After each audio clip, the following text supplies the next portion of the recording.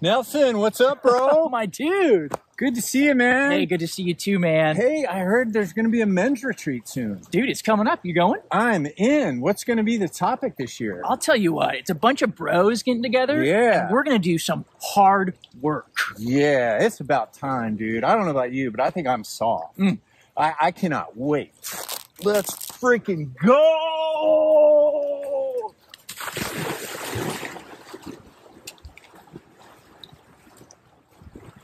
Woo!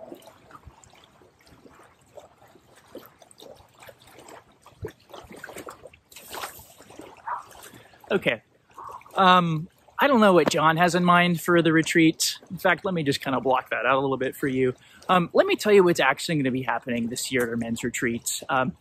I, along with John, maybe unfortunately, and Ryan Taylor, fortunately, will be sharing a bit of what it's been like to engage with our stories.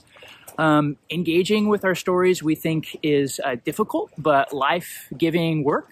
And so rather than ignoring our pasts or hiding from them or even running from them all together, we're inviting you, men, this year to join us as we consider what it means to engage with our stories for the sake of bringing life into our relationship with ourselves, with those who are close to us, and even with our relationship with Jesus. So April 12th through 14th, please come out and join us. We hope to see you there.